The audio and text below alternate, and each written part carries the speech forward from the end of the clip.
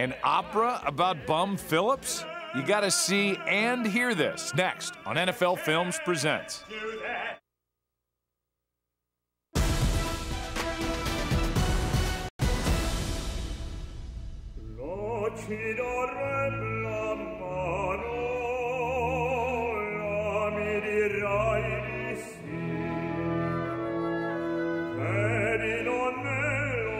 Like opera, football has elements of drama, comedy, and tragedy. As did the life of beloved Houston Oilers head coach, Bum Phillips. The Oilers had come up with a brand new head coach that nobody ever heard of. A good old boy named O.A. Bum Phillips. Unlike the suit-clad coaches of his era, Bum was a Texas cowboy who remained true to his roots and his boots. We might as well run it. Yep. Let's run the Bummerooski. Huh? Run the Bummerooski. Oh, come on, hellfire! Now, you can't do that. If you do it, I'm telling you, you're going to have more hell over it in a little bit. They say the harder we played, the behinder we got. I'll give you a kiss. He treated his team like family and valued his own. Houston fell in love with him, even though he could never dismantle the Steelers dynasty. The Steelers have won the AFC Championship again. Bum Phillips never made it to the Super Bowl, but 30 years later in New York City, he got himself an opera. You hear, opera that is about football, and you go, oh, okay. Oh, wait, I did taste fire, so it's not entirely true. Bum Phillips and opera, those are two opposites. That ain't funny. It wasn't meant to be. I admit, for other people, I thought maybe it might seem weird, but it wasn't intended as a gimmick. It's about defying expectations, shaking things up. I think Bum did that. Well, tell whoever's responsible for watching the son of a bully. He really couldn't sing, much less opera, but he had a hard time keeping the beat. What off? I think maybe it works because Bum was such a character that appealed to the human side of the game. And opera is a snapshot of life. It's an epic portrait. It made sense to me. Mom says, what is this? Dad says, a memory.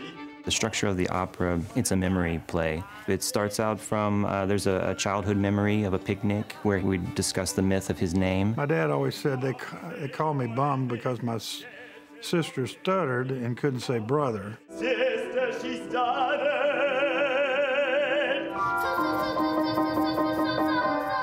The real story was that he got stung by bumblebees, and in the country they call them bumblebees. And his mother always called him Bummel, and then his sister cut it to Bum. From that day forward, they only called me Bum. And then the announcers help us fast forward to 1979. Welcome to Three Rivers Stadium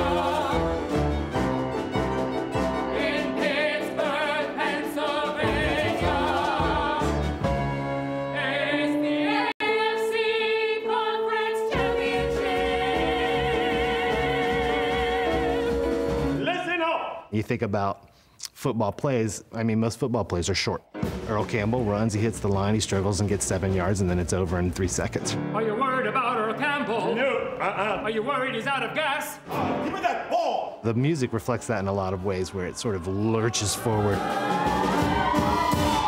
and then it sort of relaxes. I knock you back, I knock you back. So there's that sort of feel, too, where it's a herky-jerky. Quarterback Dan has to be, he steps back now, throws a long to the back corner of the end zone. He's got my friend broken. I think he had 2 feet in. I gotta say what I'm seeing. And the Oilers score. He's got the ball. He does clearly get inside. It is a touchdown. No question about it. Or is it out of play? What? Out of play? Now you can't do that. The officials did not have the luxury that we enjoy of seeing that instant replay. The man on the spot didn't see it, so he couldn't call it. And now the Oilers are denied a touchdown. I'm telling you, they called out of play. When we get to that point, there's this sort of unique moment of true opera tragedy. The Steelers have won the AFC Championship again. You really see his pain and the vulnerability that comes through him. But the real Bum Phillips had no regrets. He never looked back on any of that and said, well, you know, I missed something. It wasn't like, you know, I've got to win the Super Bowl. He was more like, I've got to get the players to play as good as they can play every time. Make that backer that step back, and he can't step up, and then we'll get him. He always looked forward to the next day. It's such a great tribute to my dad. Not many people have an opera named after him. I think Don Giovanni did, but that was 300 years ago, so. I think probably when it's all over and done, he'd probably say, well, it was a good time here in New York, but I think I need to go back and feed the cows.